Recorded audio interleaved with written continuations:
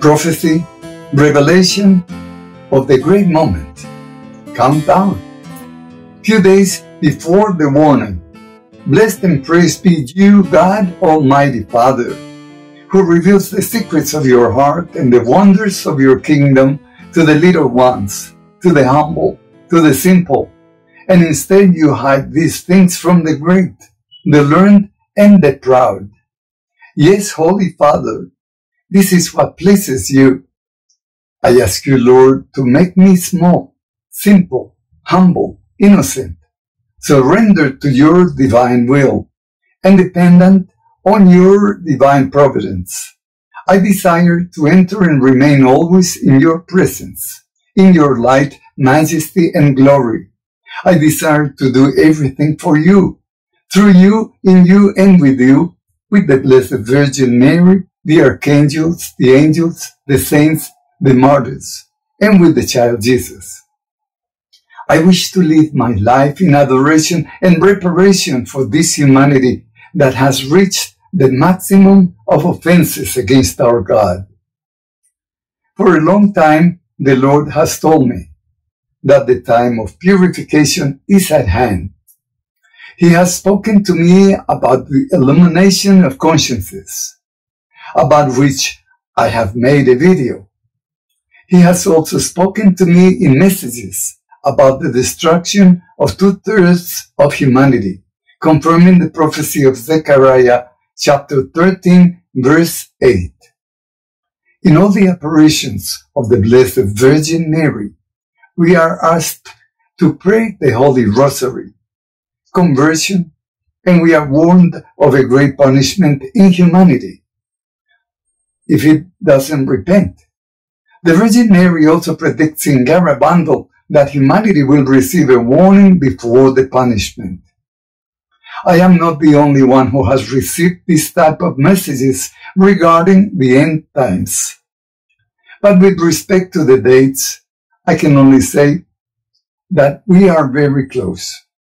I repeat what Jesus tells us in Matthew 24, verse 36, but of that day and hour no one knows, not even the angels of heaven, nor the Son, but only the Father. The Lord has told me that I must live each day as if it were the last day of my life. And for this reason, we must always be prepared in a state of grace. Some seers have revealed dates, but the Lord assures me that no one can predict those dates. For to God a day can be like a year, and a year can be like 1,000 years. Furthermore, God warns us of the imminence of His justice so that we repent. And thus the Lord in His mercy has a moment for the execution of His justice, which is not measured in the clock of time. Most religious people focus their spirituality on messages and prophecies and are in expectation of something great. But what many are doing is satisfying their curiosity and not really repenting, nor preparing for the day of the Lord. The mission of the Work of God Apostolate is to speak of the reality of these times, emphasizing God's call to conversion, prayer, worship, and preparation. We must all unite as one spirit, calling for repentance, conversion, and salvation of all mankind. In the order that God manifests Himself before the great chastisement, He will give us warnings. Among them, we have received the pandemic, although the world remains the same. Then will come the illumination of the consciences. And finally will come the 3 days of darkness, the great chastisement. Regarding the illumination of the consciences, it is something that will happen inside the soul of every human being.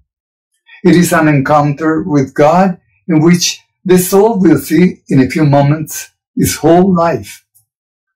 We'll see the love of God and we'll also see all its sins, their consequences and their future punishments. it will be an opportunity from the mercy of God, who does not want the condemnation of souls, but their conversion before death. And there will be weeping and gnashing of teeth, Luke 13, verse 28, because God's judgments are perfect. His holy word offers us salvation, but also gives us condemnation if we do not comply. The soul that is in mortal sin during the illumination of conscience will feel ashamed of God's judgment. Whoever has turned away from the divine mercy will feel anger and even hatred for God. That is why many will be condemned and even die in the midst of their rebellion. Many will weep for their sins and repent, but many who are in mortal sin will be advised by the demons to continue in their rebellion.